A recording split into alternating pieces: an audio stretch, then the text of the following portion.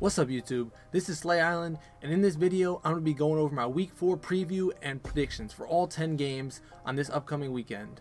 A couple things I use in this video to come up with these predictions. I have a pretty cool website that's called 2kanalytics.com, and they have player stats, advanced player stats, team stats, and advanced team stats. So you can go on here and look at all the stats for players, sort by all different things: points per game, rebounds, assists, all that. You can go to team stats, advanced team. You can see points per possession. They have a bunch of cool stuff on here, so I suggest you check that out if you're interested in stuff like this, which is the website is 2kanalytics.com. I use this for all my videos. I'm also going to be using Bovada to look at the lines for the games. They don't have spreads, they just have money line, which means who you have winning the game basically. And for the first game, the Pacers are actually a -160, which means they're the pretty big favorite. -160 would mean that you have to put up $160 just to get 100 back. The Heat are +115, which would mean you have to put up $100 and you get 115 back. But going back to the game, Heat check taking on Pacers. The Pacers are sitting at 0-3, like I said, but they're a favorite for a reason in this game. Last time they played the Heat, they won by nearly 20 points. And this Pacers team is really hungry to finally get a win.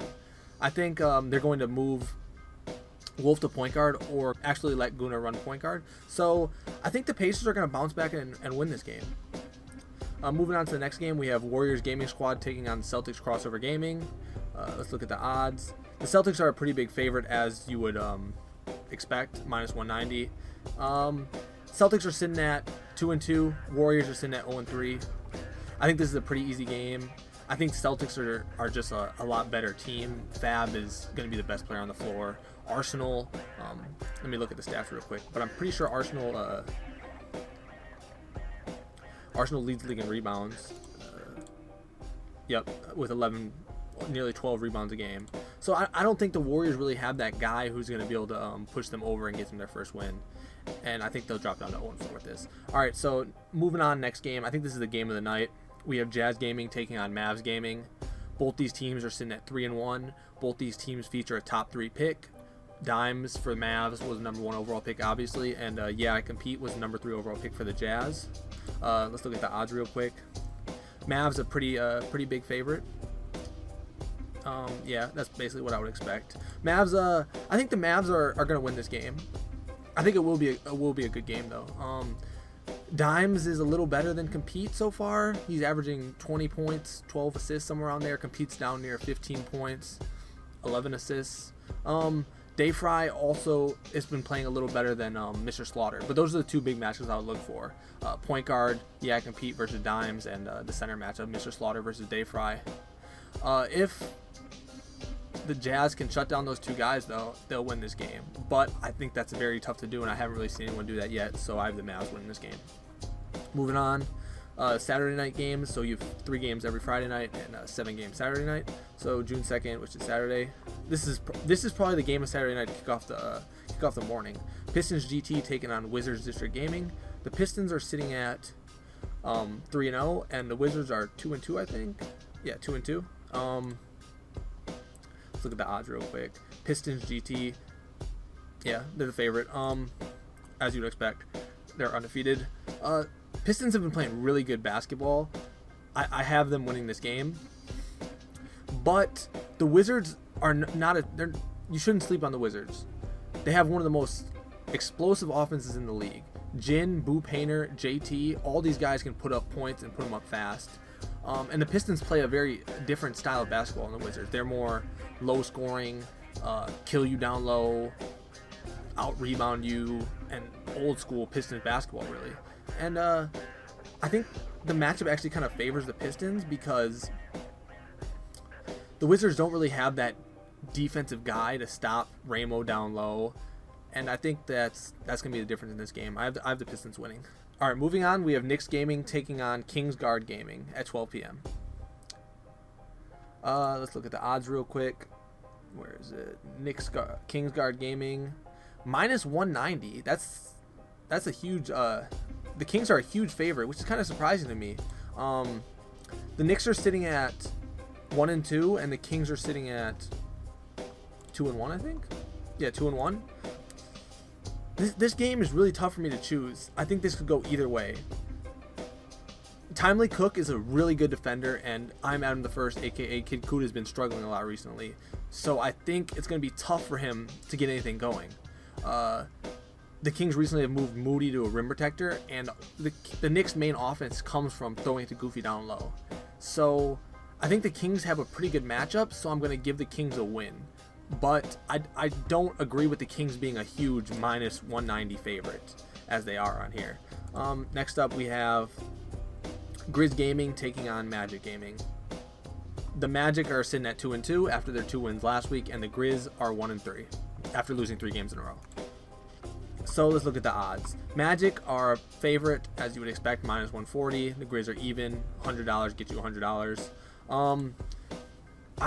I think this is a pretty easy game. I think the Magic are gonna win pretty easily. The Grizz have been playing awful lately. Lost every game by 10 points or more. And the Magic, I think they finally found their groove after those 2 wins last week. King Cam Royalty was very good. Manny moved him to small forward, played very well in both their games. And Control, he struggled at times, but he's a good player. And if he can find his way with the other guys, I think this will be a really deadly team. So moving on, the Knicks are playing their second game of the day. We have Knicks taking on Raptors Uprising. Raptors sitting at 1-3, Knicks sitting at 1-2. Let's look at the odds real quick. Knicks are a favorite, minus 165. Raptors plus 120. This Raptors team showed a lot of promise last week as they defeated the 76ers in a pretty big upset.